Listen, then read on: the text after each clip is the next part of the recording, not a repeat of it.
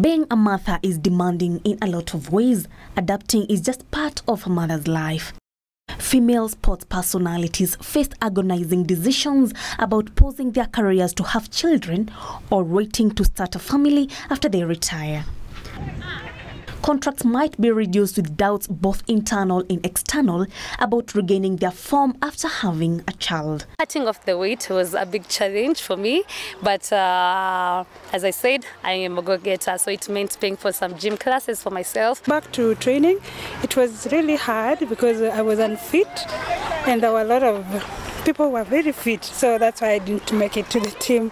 As much as motherhood is celebrated, women are still challenged when it comes to parenting their children and playing professional sports.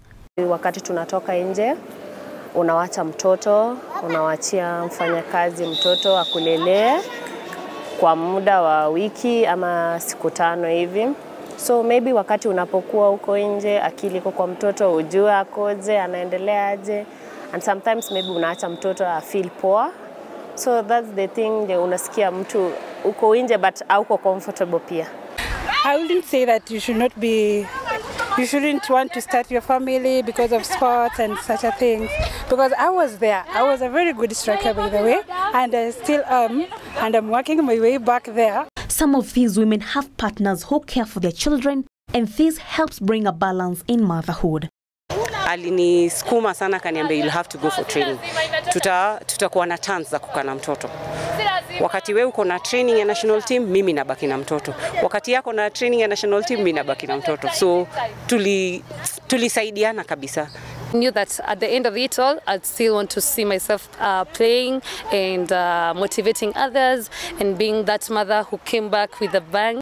We do fitness, not only the ball work, but we do everything. So that makes me come back and it's really helping me. Yeah. Pregnancy is wonderful, but it can also be difficult for the body of professional athletes as it can be completely overwhelming and exhausting. I have like over 15 caps or more.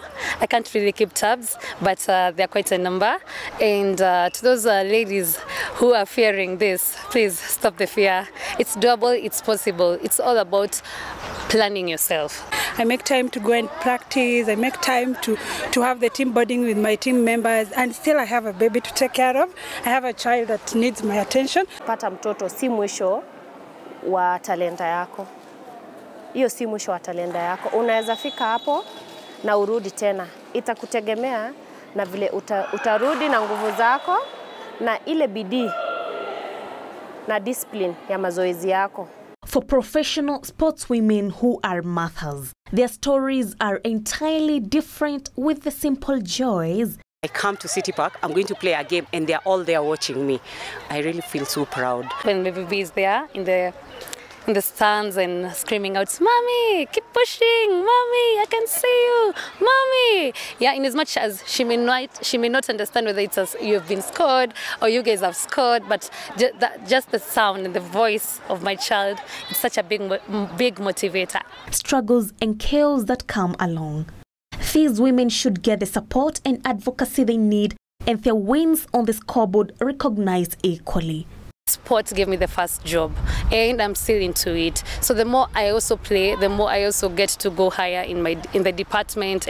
Women in sports have not called it quits even after transitioning into motherhood. In fact, they say it gets better once another responsibility has been added. Unacheza ili waone na pia encourage the young girls who are coming up, because most of them